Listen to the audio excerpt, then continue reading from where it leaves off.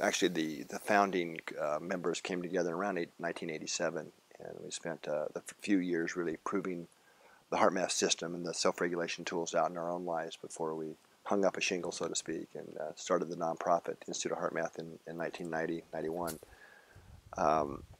And at that time, we were a pretty small organization, and it wasn't funded with outside funding, so we really kind of had to bootstrap it up. So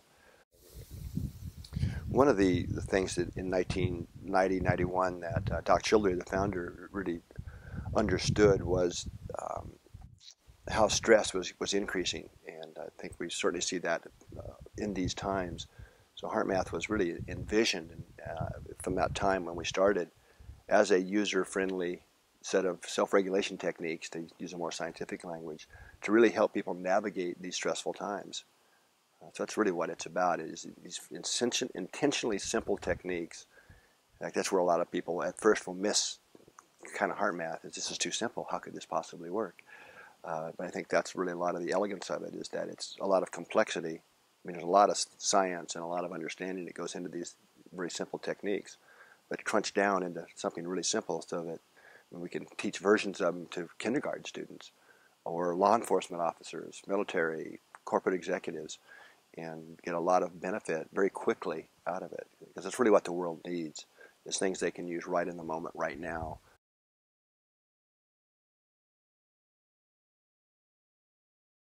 The mission of HeartMath has not changed really from day one, which has really always been about providing simple tools and techniques to help people navigate these stressful times.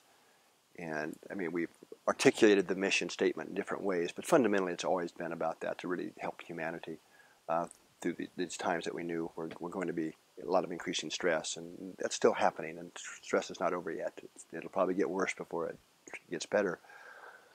The way we've gone about it has changed, depending upon what era we were in, and some ways are, from the beginning, we made a conscious choice to be in a lot of different markets because a lot of people need help. So we have inroads into education and a lot of products for kids in schools from kindergarten all the way through college. A group that works with healthcare professionals, doctors, healthcare professionals of all types. Hospitals, a group that works in more corporate settings, training, things like that. So it's kind of broad, and that I think is probably why we are as well known as we are. But then that's now being brought down into more of a focus in certain areas.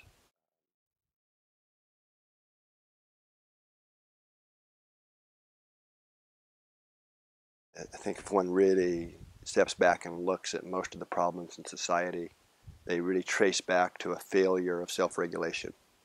It's really our lack of ability to self-regulate, to control ourselves. And that often traces back to childhood. So one of the best gifts I think we can give children is to actually, from the youngest age possible, teach them that about self-regulation, about their emotions. Because most of us as adults were never taught that what emotions really are, and that we actually have a much greater ability to self-regulate them than most people have ever thought possible. Just weren't taught the skills.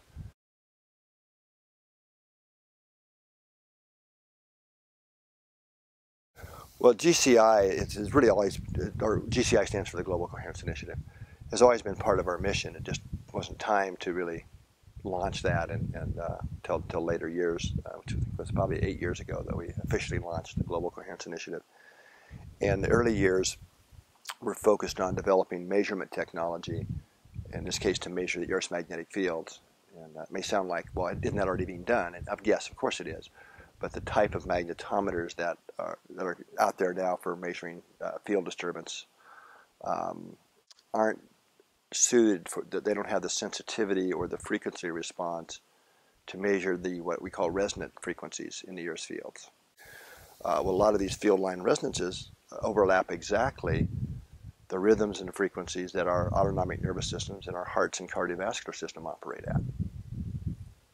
Okay. Then we also have, and this is what most magnetometers don't measure. They don't see those resonant frequencies. They're just looking at the strength of the field. They need a ripple on it, get hit with a solar storm and things like that.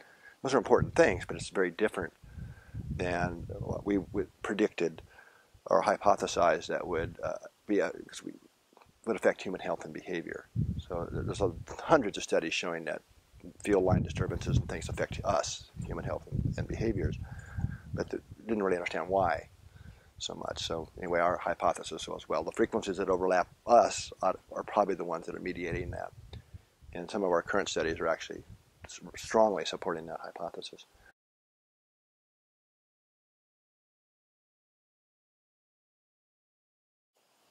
So currently we have GCI magnetometers, these very specialized magnetometers. They're all GPS timestamps and all this.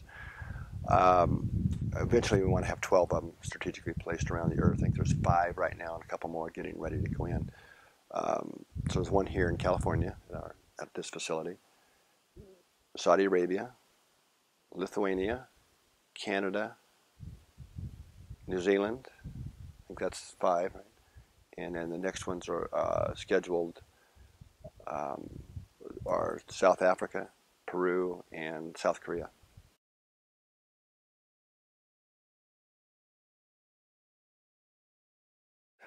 So as you mentioned, it's been associated now with improved health outcomes in a lot of different conditions.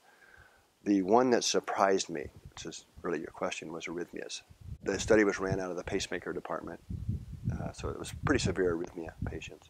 It was a pretty big study. I think it was close to 90-some patients in the study. And I don't remember the exact statistics, but it was surprising how many of them reduced either the severity and frequency of their arrhythmias, both ventricular and atrial arrhythmias. They had both types in the population. I think it was 14% of them, which was, if it was 90, close to 14, right? 10 or 14 people got off all their medications.